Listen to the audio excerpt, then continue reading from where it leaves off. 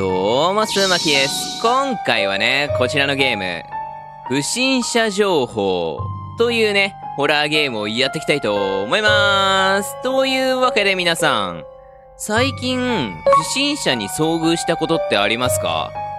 いや、多分ね、なかなかないと思うんで、今回はね、ゲームの方で不審者にね、会っていきたいと思います。それではやっていきましょう。スタートと。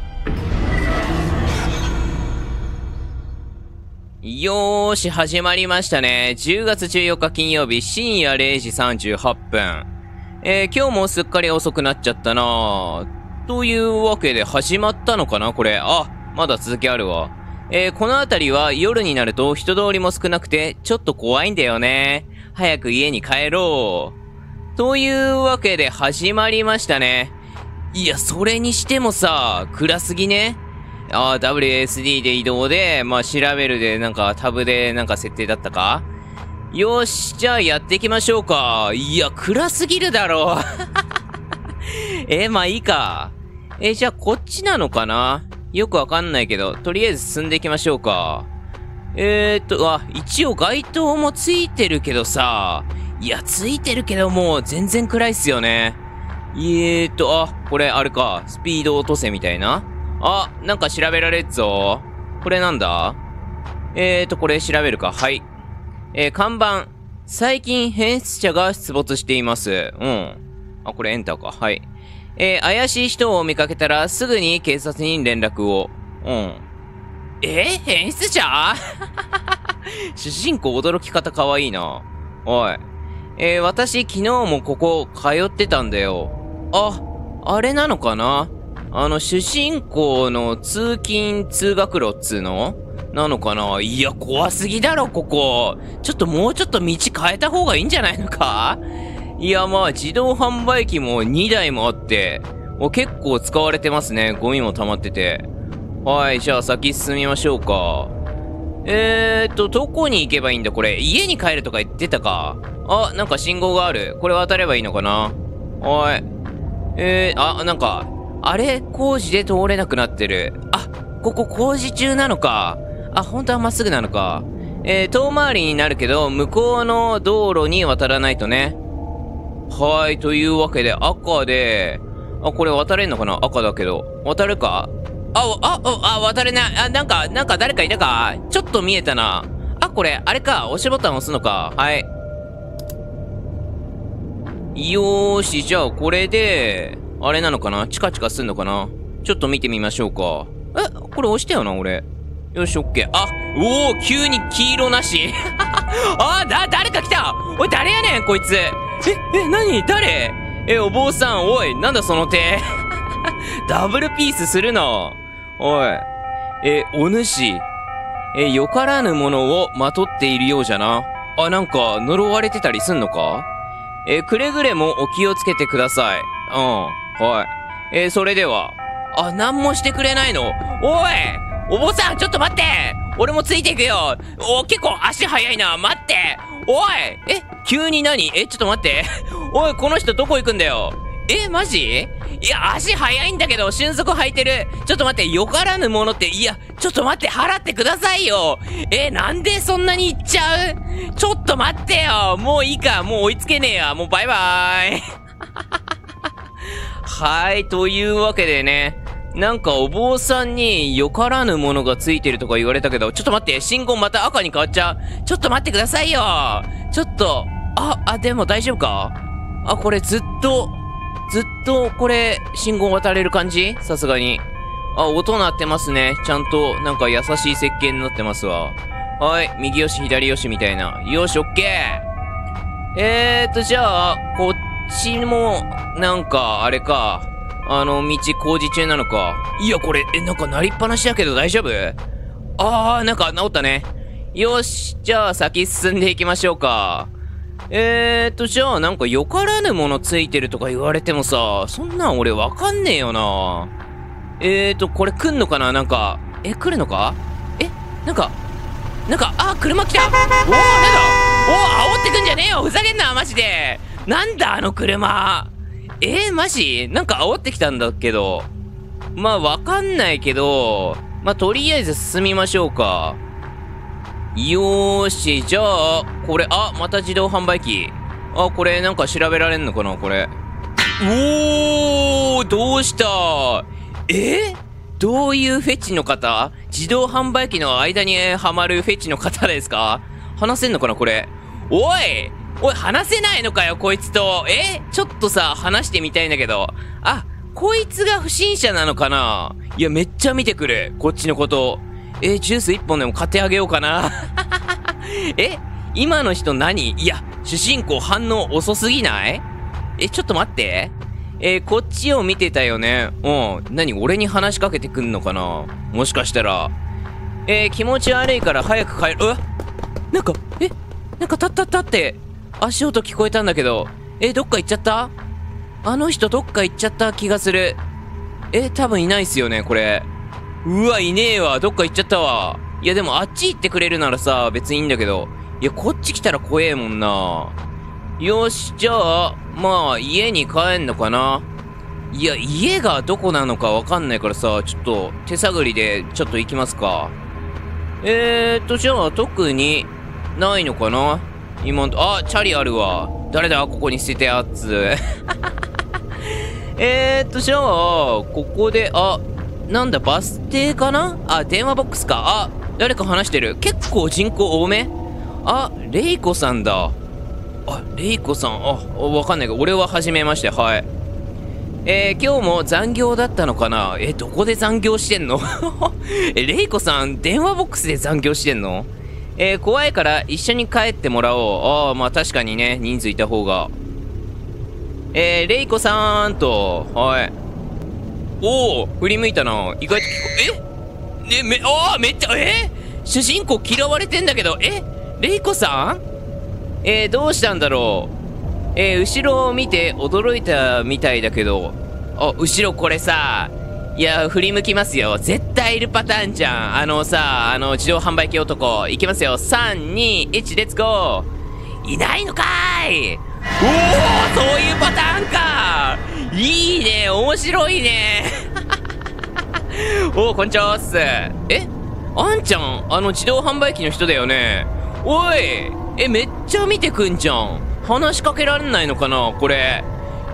マジ？電話ボックス使いたいならどうぞ。なんか、先使ってください。どうぞ。いや、そんな、さっきのおじさんだ。いや、それだけ？感想。なんでずっとつけ回してくるの？いや、わからん。いや、ワンチャン、もういや、早く家に帰りたい。確かにな。いや、これ主人公女性の方なのかな？わかんない。なんか機械音が聞こえるけど、車か。さっきの煽ってきた車か、これ。これ、調べられる？はい。車には誰も乗ってないみたい。そんだけ？いや、でもエンジンかかりっぱなしだけど大丈夫かな？じゃあ、ちょっとわかんない。おじさんの車だったのかな？いや、わかんねえけど。じゃあ、とりあえず、まあ、こっちなのかな？進んでいきましょうか。木か。これどこまで行けばいいんだ？これ合ってんのかな？バス停ですね。いや、バス通学にしない？通学？通勤？浜北。わかんない。堀北みたいな。いや、それ違いますね。なんだ？あれって、いや、鍵落ちてたのか。何か落ちてる。いや、絶対鍵だろ、これ。レイコさん、家の鍵だ。レイコさん家の鍵か。さっき慌ててたから落っことしちゃったのかも。家は確か対向車線に渡ってまっすぐ進んだところにあったよね。レイコさんの家の鍵を拾った。というわけで、あれなのか、主人公レイコさんの家知ってんのか。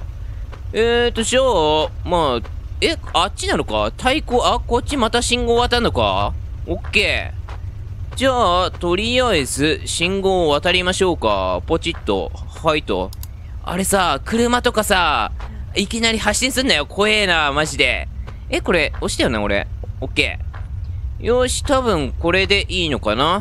よし、行けますね。よし、右よし、左よし、オッケー。危ねえ、やっぱり来ると思った。危ねえこいつ、マジで危ねえじゃん。いや、あの車、あれ絶対当たらない設計だったのかな、わからんが。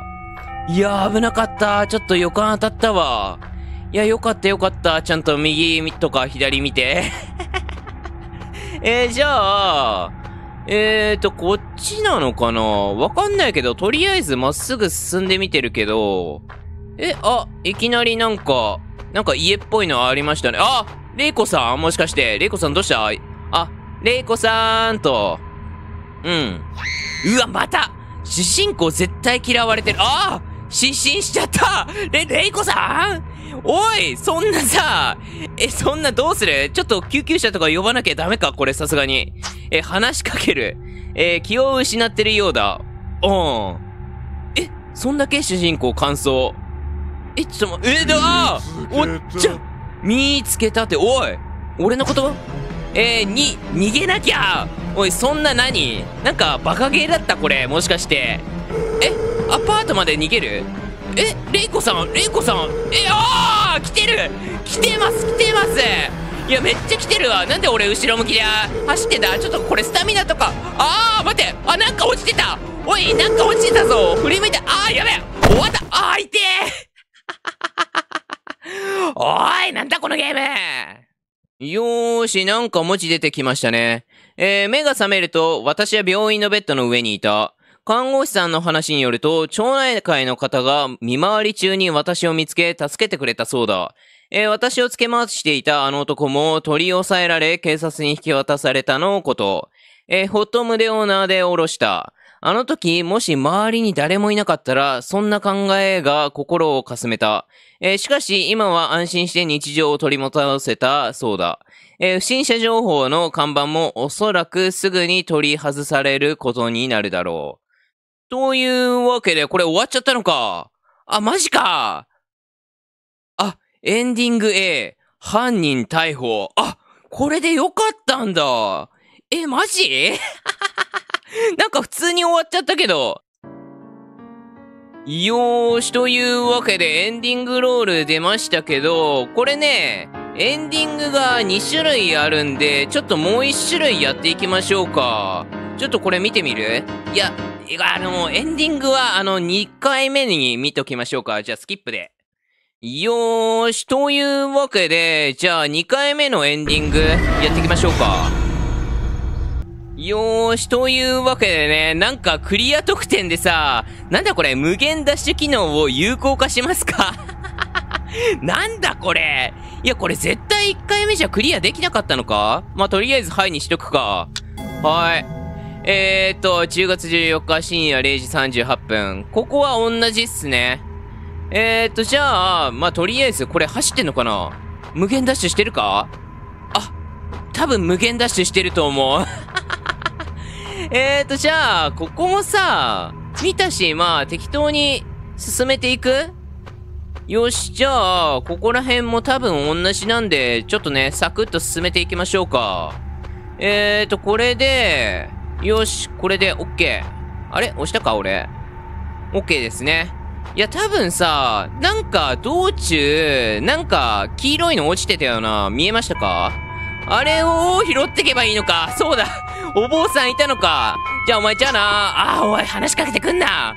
お前助けてくれねえんだから、お主。よからぬものをまとっているようじゃなと。くれぐれも気をつけてください、みたいな。はい、それでは、じゃあな。これもしかしてさ、無限ダッシュできるからさ、お坊さん、どうだって、これ、見てくれ。めっちゃ見てくんじゃん。急に何で。こんなこともできんのか、無限ダッシュ編。いいね。いや、これさ、押してくれんのかな？と。それでは、じゃあなー、というわけで、じゃあ先進んでいきましょうか。じゃあ、これ先進んで、こっち行って、これ急に、あれ、急に青になりますね。主人公渡った瞬間。じゃあ、ここで、初のね、車が通るんだっけ？煽ってくんのか。オッケー。煽ってきて、ここにいるんですもんね。いるの分かってんぞーっと。もう飛ばしましたね、俺。で、レイコさんがいるんだよね、確か。レイコさん、よーす、みたいな。はいと。レイコさん。あ、もうなんか、セリフ被ってんな。あー、おい。多分ね、この後ろにいて、いや、これさ、振り返んなかったらどうなんだろう。ちょっとさ、これそのまま行っていいっすか？これどうなんだろう。ちょっとわかんないけど、ここで振り返ってさ、で、こっちやったらいないんかい。いや、わかんない。もう先進んじゃったわ。というわけで、じゃあ車も、止まってて誰もいなくて、よしよしよし。いいっすね。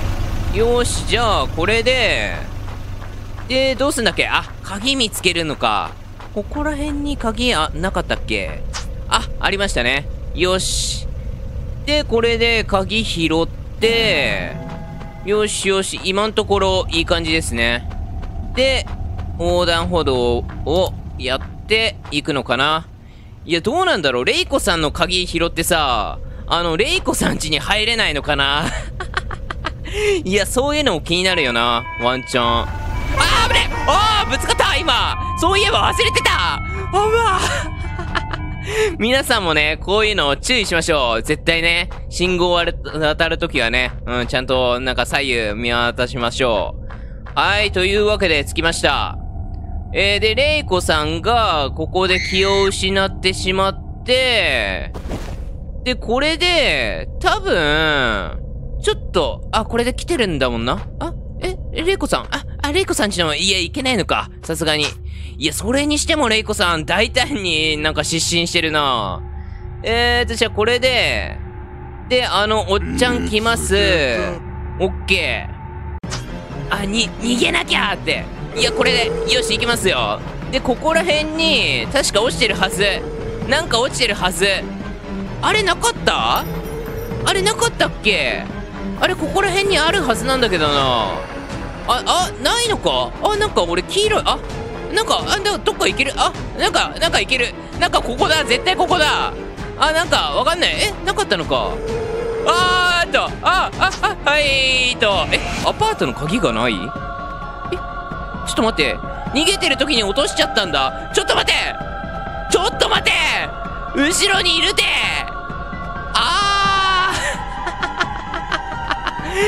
これいいな。新たなエンディングみたい。おお最後なんつった？コラーって言ってたのか？あれこれ、エンディング同じ？というわけでね、エンディング同じでしたね。というわけで、じゃあ、レイコさんが気を失ってるところまでカットしましょうか。それではカーット。よーし、というわけでね、ここまで戻ってまいりました。いや、それでさ、これレイコさんを話しかけて、で、この後、不審者が追ってくるんで、見つけた。はい。じゃあ逃げなきゃってなって、これさ、落とすよな、これ、主人公。どこら辺で落とすんだろう、これ。ちょっとわかんねえな。これ、チャリンとか落とす、聞こえた。これ、オッケー。聞こえましたよ。結構早い。でも大丈夫だ。よし。じゃあ、これで、行ってて、ここら辺か。よし、行きますよ。3、2、1、レッツゴー。あれ？オッケーか。使った。オッケー。入りましたね。よーし、これでクリアか。主人公、もう鍵閉めないと。と。一体何だったの？確かにな。思い出した。あの人、町内会の会長さんだ。そうだったのか。そんな話だったっけ？会長さんが不審者だったなんて。とりあえず部屋で一旦落ち着こうと。よーし、というわけで、意外と主人公だらしない方めっちゃ散らかってんな。ここもう開けらんないのか。というわけで、こっち行くのかな？こっちとかはいけないもんね。いや、もうすごいな。もうカップ麺しか食ってないのか。結構体に悪いぞ。じゃあ、うわ、めっちゃ散らかってるわ。これ、調べられる？これは日記帳、8月27日、ついに待ち望んでいた日がやってきた。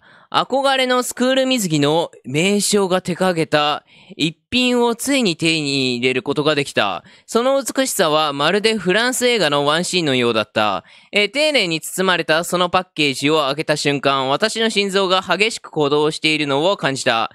その生地の感触は私を未知の世界へと連れて行ってくれるようだったと。なんか、スクール水着を買ったの？主人公？ちょっと待って。主人公って男性女性わかんねえ。9月14日、私は手に入れたスクール水着の質感に心を奪われている。これは私だけの特権ではないはずだ。私以外の人にもこの素晴らしい質感を体験してもらいたいと思う。でも、どうしたら他の人にもこの素晴らしさを人々に伝えられるだろうか。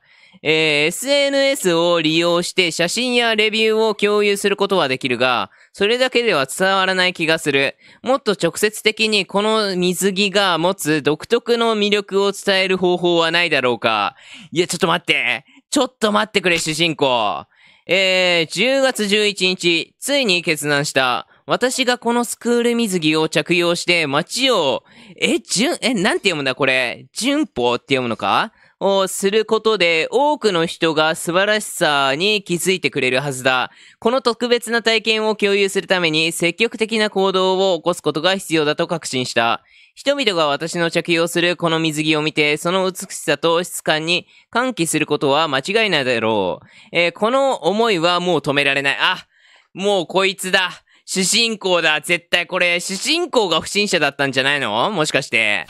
10月12日、今日は忘れられない日となった。このスクール水着を人々に披露できたからだ。仕事が終わってからの深夜、私は街を歩き回った。深夜ではあったが、出会った人々は皆驚きと称賛の眼差しで私を見てくれた。ちげえだろ、それは。街灯の下、私の身にまとった水着はまるで月の雫のように輝いていた。なんか、ボキャブラリーはあるな、主人公。その輝きは周囲の人々の心を捉え、私の姿が通りを埋め尽くしたように感じる。人々の喜びに満ちた表情を見て、私も心が満たされた。明日もこの活動を続けよう。この行動がすべての人々の希望の、なんとかになると信じて。はい。というわけで、いや、これ絶対さ、主人公、あれじゃん。スクール水着して、なんかやってんじゃん。この後何すればいいんだ俺。なんだこれ。カバーを外す？わー！そうですよね！もう気持ち悪い！いつ見ても素敵。おい！いや、キモいて、普通に。おい！やめろ、そのポーズ。この美しさをみんなに知ってもらわなきゃ。明日からも普及活動を頑張るぞいと。おい！もう世界一キモいわ。いやでもさ、こういう方もいるのかな。エンディング B、不審者目撃情報多発。というわけで、不審者は主人公自分自身でした、みたいな、そんなエンドか。はい、というわけでね。いや、皆さんどうでしたか？いや、まさかの展開だったな。いや、でもさ、ちょっと分かったかもしんないね。いや、これ、なんか続きとかあんのか？ちょっと最後まで見てみましょうか。プロジェクトバイ、読めなかった。すまん。はい、というわけでね、ご視聴ありがとうございました。いやー、なかなか、なんか凝ってて面白いゲームでしたね。まあ皆さんもね、なんかもし不審者に会いたいっていう方はね、こちら無料でできるんでね、ぜひやってみてくださいなー。というわけでね、ご視聴ありがとうございました。次回の動画でお会いしましょう。バイバーイ。